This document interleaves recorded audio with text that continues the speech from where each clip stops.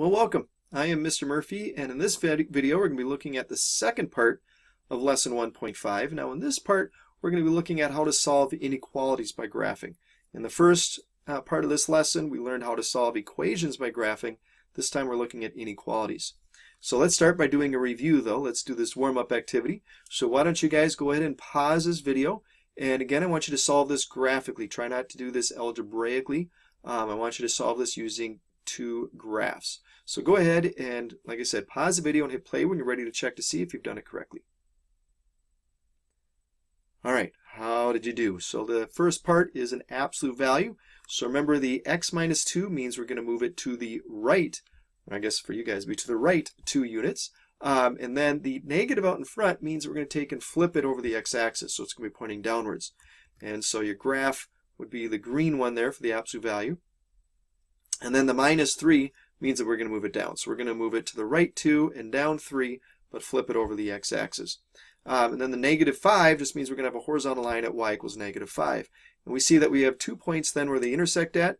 So they intersect at x equals 0 and x equals 4. And if you tested both of those in the equation, you'd find that both of them would end up with a solution of negative 5 on both sides of the equation. All right. So today, like I said, we're going to be looking at how to solve an inequality. So these are going to be one variable inequalities, meaning we're not dealing with an x and a y, just an x. Now, when we look at this first one, it says x squared minus 4 is greater than 0. Now, this can be graphed easily by translating the parent function down 4 units. And so that's what they did there. They took x squared and they just moved it down 4. We've done that. Remember, this is just a translation. And then we would have, or the fact they're trying to find all the solutions where x would give us a solution that would be bigger than 0. So where x equals 0 would be right along the x-axis. Or I should say where y is 0 would be right along the x-axis. So we're looking at all the points above that. So the blue part of that graph represents all the points of the graph where the value of the function is positive, where it's greater than 0. Now if it had said less than 0, it would be everything below there. Okay, so the inequality is telling us what part of the graph we're doing, above 0 or below 0. So we're looking for the values for x that are going to be above 0, so it's going to be the blue part of our solution. So the graph is positive from negative infinity to negative 2, and from 2 to infinity, those two parts of the graph. Or we could write this using inequalities, and we could say where x is less than negative 2 and where x is greater than positive 2. Would be where our solutions would be. Okay, because either one of those would identify just those two pieces that are pointing up, the blue parts of our graph. Now, if it had said less than 0, so if it had been the part below there, we would have just had one solution using interval notation, saying from negative 2 to 2, and we'd use parentheses because the negative 2 and 2 are not included. Same thing with this example too. I should have pointed that out. We're not going to use brackets here at negative 2 and 2 because it's not less than or equal to 0. If it had said less than or equal to 0, then those points would have been included and we'd use brackets there. Okay, so that's the difference. All right, let's look at this as a story, or let's look at a story problem example here. It says a motorcycle is 40 miles ahead of a car. The motorcycle travels an average rate of speed of 40 miles per hour. The car travels at a rate of 60 miles per hour. When will the car be ahead of the motorcycle? All right, so what do we have here? So we have this first sentence is going to, all of that first sentence, or actually the first two sentences there, are talking about a motorcycle. It's starting 40 miles ahead of the car, and it's traveling at a rate of 40 miles per hour. So that equation, or that piece, or that expression, would be 40x plus 40. The 40x representing the number of miles per hour, the plus 40, so I really don't like that this one has two of the same number there. That gets kind of confusing. But the plus 40 is representing the 40 miles ahead of the other vehicle. Okay, so that's a little tricky there.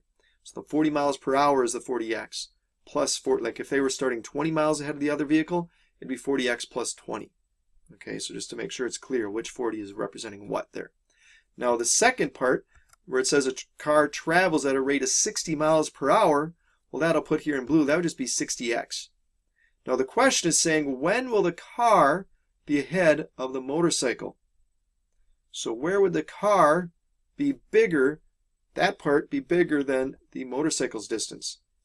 Okay, so we want this 40x plus 40, we want that inequality, we want the mouth of that inequality to face the bigger number. So that would be the 60x. So again, we're going to treat this as two separate inequalities. We'd have one, or it's two separate equations. So we'd have one that's going to be y equals 40x plus 40. The other one is going to be y equals 60x. We're going to graph both of these separately. And so when you do that, it would look like this. Okay, so the 60x would start at 0 because that has a y-intercept of 0 and has a slope of 60. So we'd go up 60 over 1, up 60 over 1, and so on.